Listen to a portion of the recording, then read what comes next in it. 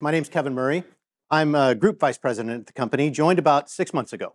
If you're not familiar with Elastic, founded in 2012, so that makes us about 12. Almost 3,000 employees. We're a public company, by the way, and so we have operations in over 40 countries. We do business with a just north of 50% of the Fortune 500. So we're working more and more with large enterprises trying to do manage data at scale, build applications at scale, fundamentally an app dev company expanding into more interesting use cases outside of that app dev capability that is really based on the heritage of search. And the heritage of search, of course, is from keyword search all the way into relevance and more context-based.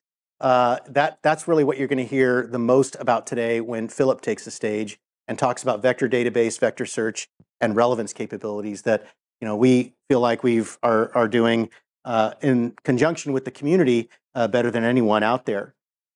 The data volumes are increasing, and our role in helping to manage data is not coincidental. Whether it's the number of downloads, sheer downloads that we've had around vector database, or the number of pull requests, commits, search has definitely changed how the world uses data. And so the applicability is really interesting to AI. But let me start with a quick metaphor. With every disruptive technology, like a smartphone, there are two categories of solutions. And there's technologies that are the enabling technologies, whether it's the processors or the guts or under the hood, or there is the solutions that become enabled as a result of those core enabling technologies. So you've got the gyroscopes and geolocation capabilities over here that turn into fantastic customer experiences over here with Uber and Waze and whatnot. So that's the foundation of the metaphor. Let's apply that to AI. And if the enabling technologies for generative AI in particular are the LLMs that I'm sure you've talked about and debated at length at Field Day, orchestration with things like LangChain, the enabled solutions become really the interface to the user. And so whether it's ChatGPT, Copilot, or whatnot, same idea. Why am I telling you this? Well, because Elastic actually plays in both areas. And so if you know us as the Elastic Stack or Elk Stack or kind of that search-based application development platform, that's great. But we also have created bespoke solutions on top of that ourselves and grown our business on those solutions. We call them out-of-the-box solutions, and I'll tell you about those in a moment. But it's kind of interesting to be on both sides of the fence here, where search and its capabilities around what we call search AI, the combination of, like I said earlier, the precision of search, the intelligence of AI, is really driven by these tried and true advances in search capability. From vector database, semantic search, inference models, retrieval-augmented generation for greater relevance and continuity. And so we are very proud of working with the broader community to come up with a way to cover more ground in all of the kind of array of technologies around search excellence. Whether it's embeddings and creating vector embeddings, to hosting those capabilities, hybrid search around semantic search, and other types of ways of getting to the right answer and the semantics associated with the right answer that people typing into their prompt may not even know what they're looking for. We pride ourselves on being completely comprehensive in this area. Now, on the other side of the model, you've got the enabled solutions. And some of you may not know that we are in the security and observability business as well. These are fast-growing businesses for Elastic. And if search is our heritage and kind of our core, I'd like to call that our core business, we've enabled a differentiated way to do observability and security. And so if you know anything about these two spaces in particular, they're very crowded. There's a lot of noise. People are talking about AI. Is there a swear jar if you say AI powered or something like that? Because it happens all the time. So we don't really do that. We talk about how search is the way to drive greater relevance in observability and effectiveness in security. Okay? So if you look at the evolution of these technologies in particular, in this observability and security space, there were the point products, first generation. things like Nagios, however you want to pronounce it, even Symantec, my old alma mater, ArcSight. These are the telemetry solutions looking to just pour information into the SOC or the NOC, right? And then second generation is more correlation, more things working together, more data points into the system. But it creates the problem over and over again that you either have a skills gap or you have a toil issue with your staff. It's just kind of an unmitigated data problem. And so the third generation is where you can use this informed relevance or effectiveness or insights through search to actually create more effective observability and security solutions. And so this whole gamut, if you've spent any time in the security space, one of these things is great, two of them is better, all three are the best. Proper detection, proper diagnosis, and proper remediation.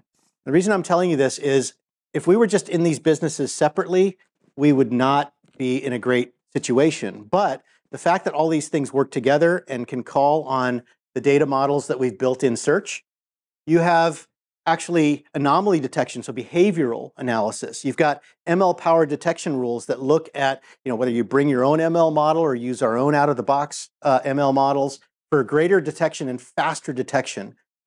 Just recently at one of the security conferences, RSA, I'm sure you're familiar with, we released something called Attack Discovery. And this is the ability to really look at the characteristics of an attack, look at what the most important triage steps need to be, and then it extends into using generative AI to recommend the most appropriate remediation steps within your enterprise. If you think about that for a second, most of it is based on best practices of remediation done outside. And so with Attack Discovery, it's basically relevant to your organization, relevant to your data, and then what that does is that cuts the time to remediation drastically. Kevin, yeah. Anomaly detection, there's plenty of different vectors that ransomware shows up at. Yeah. I mean, where do you play in anomaly detection? Is it the storage level, networking level? Storage is the big thing, like the tiers of storage and being able to quickly access data that is maybe buried in a frozen tier versus kind of a different part of the tier. Speaking more from a ransomware anomaly detection perspective, are you plugging into the storage interface to try to understand anomalies at the data level, or? Yeah, my understanding is yes, but maybe we'll go a little deeper with Philip. I don't know if he can answer that as well, but okay. That's how we are architected, is accessing data very, very quickly through various tiers of storage, so you can quickly get access to the data that's at rest or the potentially susceptible data in your organization. So more coming as well, whether it's the actual workflows associated with remediation. We'll invest in those, and you'll see more of that as we go. Take a picture of that before I go. Okay. All right.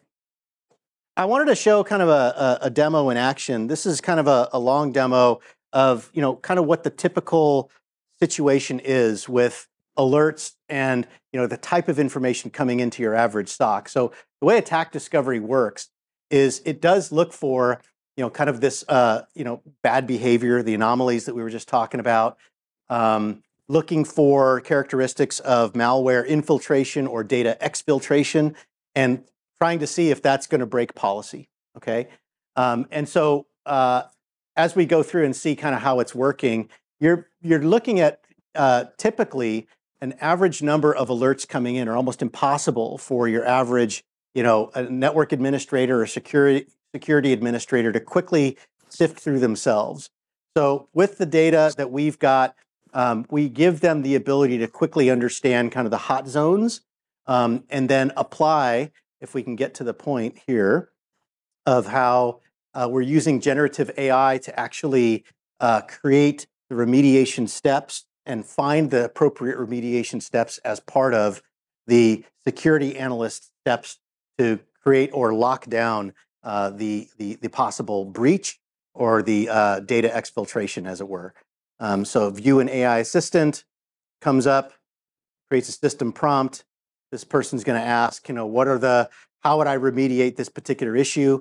And so the key here is that AI assistants aren't new, but generating this appropriate steps for your organization based on the relevance of the information coming in from the models that we've built, is the way that we think that this is going to actually cut through. So, are you doing anything yet in incident response? There's a lot of interest in kind of reconstructing data into a narrative of what helped me understand what happened and what the attack. Yeah, kind of like the post-incident response. Yeah. Yes, absolutely. So that's an important part of this, is document kind of ways that the attack came in. Hence the name attack discovery is really understanding kind of the audit trail and where to actually fortify potential subsequent breaches as well. So are you training this on custom data, or is this a RAG? You can do both, right? You can do it and they're separate, but you can do it on your own enterprise's data. You can pull in public data, but they're separate, not commingled. And so it's trained on either one. So no, but when you do the attack discovery, right? This is your solution, right? Where did you what's the source of your training data to teach the AI model what looks like an attack? Yeah, I think that we have our own, but I need a little backup on that one. Yeah. Okay, so that's a little bit of attack discovery and kind of what we're doing in the security space. The evolution here is, getting the data in and ingesting the data. One of the recent announcements we made was an automatic import capability. One of the issues that we see in the market is people reticent to change because of the amount of data they have invested in the amount of logs that they have, for example. We'll evolve this in a way that makes it super simple to ingest data and actually create, whether it's the management or the policies associated with that data coming in. We recently announced ESQL, our own query language in this area as well. And then I have been able to continue to help folks visualize whether it's observability data coming in from different sources of telemetry.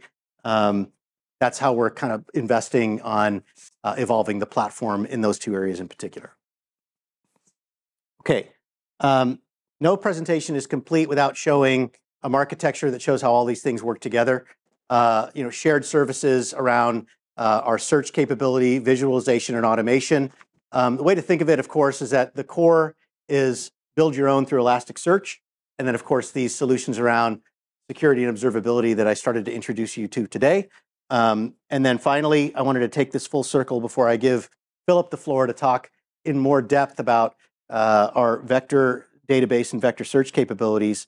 But essentially, we are ensuring that we're constantly trying to raise the bar on innovation in the search kind of fundamentals. Our lifeblood is the developer community, so we want to hear from the developer community. We continue to work with the largest enterprises in the world to help them with the scalability challenges of whether it's building applications, to find data, to manage data, to visualize data, but also to protect and monitor their enterprises. And then the deep ecosystem to help drive the outcomes. That's kind of a given as the company has grown. I want to take it back to this final view here because, yeah, I wish I look like this again, but I don't. I look like this now. So